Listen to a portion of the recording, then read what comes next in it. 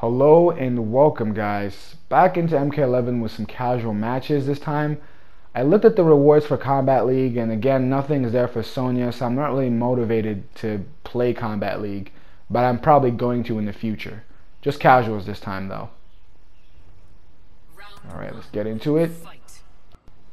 What do we got? Yeah, easy whiff punish there. That's +3. Poke aim, nice grab. Stand one, stagger into grab. That's not safe. Yeah, I tried to go for the 4-3 there again. Got clipped. 4-3 works that time. Yeah, I should probably have canceled that and moved forward and pressured it a little bit more. I had bad whiff there. Get punished for it. I decided to break out there. Nope. Wow, the forward 2 is a high, guys. That's not safe, guys. That's a gimmick. Do the 1-3 into the onion ring if you want to go for, like, you know, sort of mind games, but that's not a mind game whatsoever. The 1-3-4 into the onion ring is interruptible. They can interrupt that with a stand one, a poke, anything. If they time it right, that is. Okay, nice.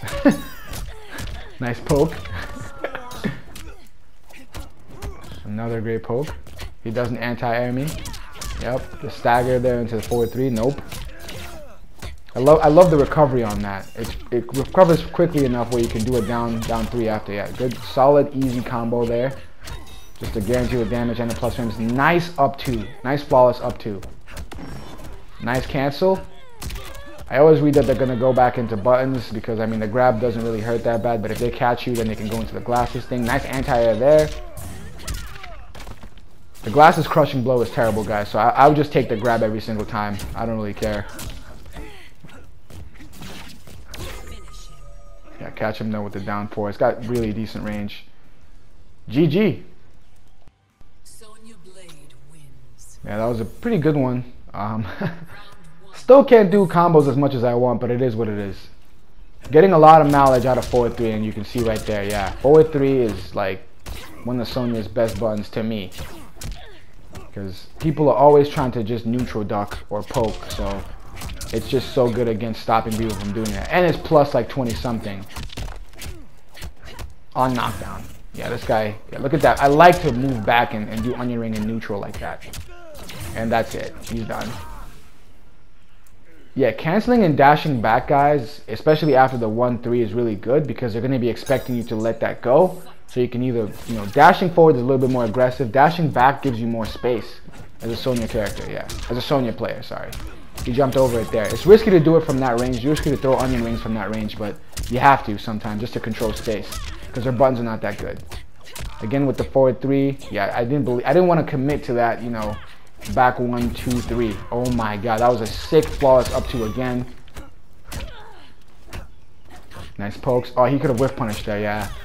I punished that because I think he was trying to go for some kind of like up 2 probably. Probably tried to like flawless block up 2. +1. Yeah. I don't really like to grab too often because when players are facing Sonya, they're always going to be, you know, oh, nice jump. I choked there. Yeah, I don't like to grab because players when they're facing Sonya are always expecting highs, so they're going to be ducking and poking anyway, so grabbing is not going to be very effective unless you force them to block and, you know, you have to switch it up. I did not want to do that, but anyway. Yeah, I just go for the stand 1 there. You know, if he poked me, I would have lost. Yeah, pokes me on wake up there. Yep. He's going to break out.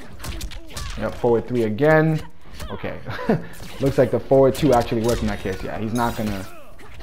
You see how good 4-3 is, guys? It stops... Oh, man, I should have let that go. It would have hit him. He would have died. We're going to choke this one again.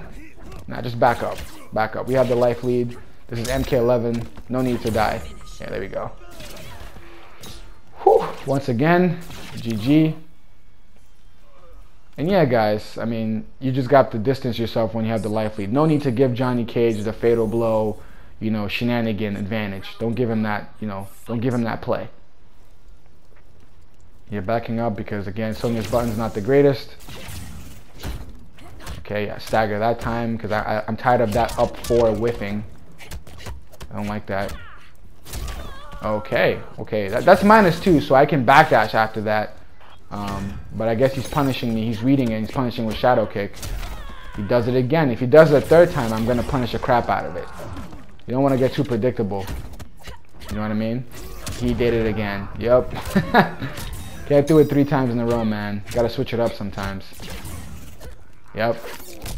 I rarely did this in our set, so that's the reason why he couldn't read it. Now he's, you know, he's neutral ducking. So forward 3, like when I read that opponent is gonna expect me to do a back 1, I forward 3 instead. That's what I do. On wake up, I forward 3 every single time because I know they're gonna try to poke or they're gonna try to neutral duck.